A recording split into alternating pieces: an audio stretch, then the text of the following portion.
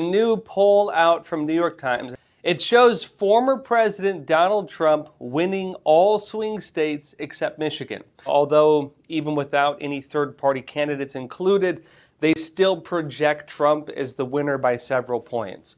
Now, look, they spoke with 4,097 people, registered voters, over the course of about a week and a half, leading up to May 9th. I should note, polls are just polls. Take them as you will. But it's important because, of course, this is what's used for political strategy. And this one in particular seems to go against all logic they were using beforehand. Remember, the strategy up until now has been get Trump. The strategy up till now has been prosecute Trump, get him off the ballot, call him extremist, talk about how he tried to, quote-unquote, overthrow democracy. And so what you're watching now is the result of everything they tried.